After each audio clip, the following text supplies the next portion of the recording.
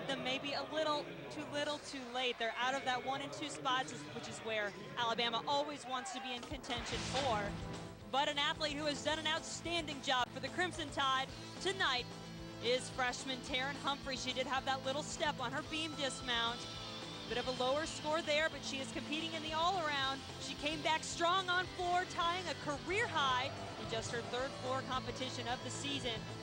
And then on vaults, back in rotation number 5, Terin had a 9.825.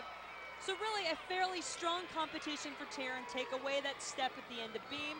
And here we have her competing on the event in which she won an individual silver medal at this past summer's Olympics. Just amazing on this event. Look at the execution in every one of her skills, combining several very difficult skills back to back. Remember, Alabama was a favorite coming into this competition, and a few uncharacteristic mistakes in the first 2 rotations put them way back. Now they are fighting to stay on the podium.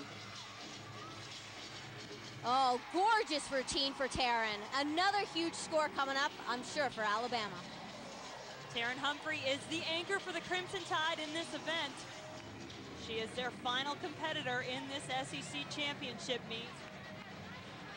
Alabama's already well on their way to a season high on this event, and this score will only boost that final score.